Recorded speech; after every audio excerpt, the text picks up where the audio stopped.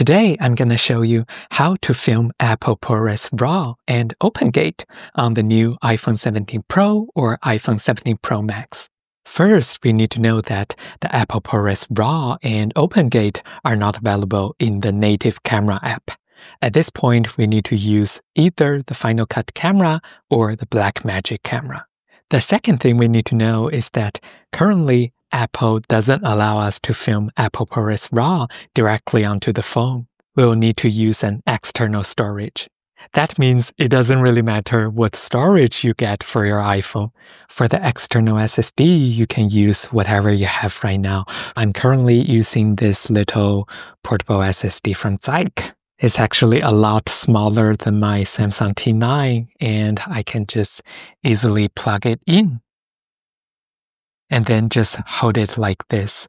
It doesn't really add anything to the phone, and it's still very easy to hold. The read and write speeds are near 1000 megabytes per second. It's pretty enough for capturing ProRes RAW. And over here, there's also a USB-C port, which is really nice because I can charge my phone while filming. If you are interested in this little drive, check out the link in the description. There's also a promo code over there. Okay, let's film some ProRes RAW. I'm gonna do it in Final Cut camera first. Let's make sure we are saving the files onto our external drive. We just check over here, Z drive, that's my external SSD, so I'm alright. And then let's look at the settings on the left side. Over the codec, let's select Apple ProRes RAW or ProRes RAW HQ. There are some bit rates difference between those two, and if you are curious about the file sizes, here are some numbers Apple gives us. As you can see, the file size is not crazily large, and actually ProRes RAW itself is a very efficient codec. For frame rate, we can choose from 24 FPS to 60 FPS. There's no 120 under ProRes RAW. And then we can choose the resolution we like for the ProRes RAW. We have two options, the 17:9, which is like this, a widescreen, or the OpenGate. It's a full sensor image without any cropping, and it's more like a 4:3 ratio. And there's one thing we need to be aware of is that under ProRes RAW, we cannot turn on stabilization, no matter it's OpenGate or not. But after testing, I actually feel like it's not really a big deal because we can apply stabilization in post. For example, I did some test shoot, I shot everything handheld, and then did stabilization in DaVinci Resolve. It actually turned out pretty good. With stabilization, the footage is very smooth. The next thing we need to know is that since we are using Apple ProRes RAW, and the raw sensor data isn't really associated with the color space, we are not gonna pick color space like when we are in HEVC or the regular ProRes. Like over here, we can select SDR, HDR, Apple Log, or Apple Log 2. But if we bring our ProRes RAW file back to the computer and decode our file back to the log curve, we can actually choose Apple Log 2. And I think that's also what Apple wants us to do because over the LUT preview, it's using the Log 2 color profile over here. As you can see, we can use the ultra-wide, the main wide lens, and the telephoto.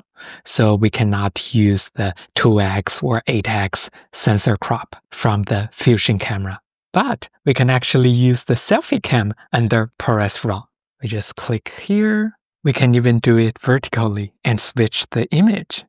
You might already know the sensor of the selfie cam is actually square now. So it doesn't matter which way you hold your phone, you can always get a very wide angle. So over the resolution, you can do 17:9 or 4:3. I played around a little bit and I noticed it's still not as wide as in the native camera app. For example, over here, I can see my door, my closet over there. But in Final Cut camera, it's not as wide as what we saw before, and there's no stabilization either. Now let's try to film ProRes RAW using Blackmagic camera. We launch the app, and also we need to make sure we are saving the files onto the external drive. We go to Settings, Media. Over here, Save Clips to. We choose Files. I've already set to my drive. If not, you can just go back to the root and then on your iPhone, you can select your external drive. And then let's set our codec. We go to Record. Over Codec, yeah, same thing. We can choose ProRes RAW HQ or ProRes RAW.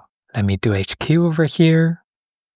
For resolution, 4K is the 17:9 we just saw over Final Cut camera. And then we also have the open gate.